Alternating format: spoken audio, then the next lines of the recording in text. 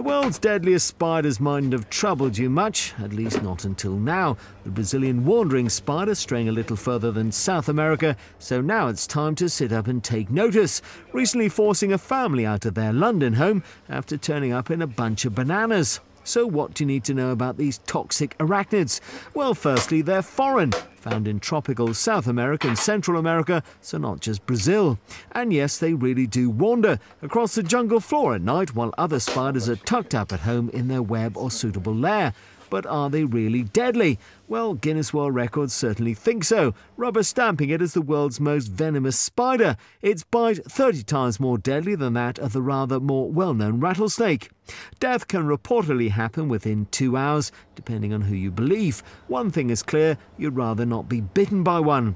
Its scientific name, Phoneutria, is the Greek for murderess.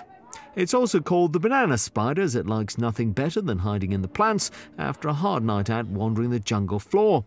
Apparently there are actually few fatalities due to an effective antivenom, which is fine if you get bitten in the spider's natural habitat in South America. Not so great if you've popped into the supermarket for one of your 5-a-day in South London.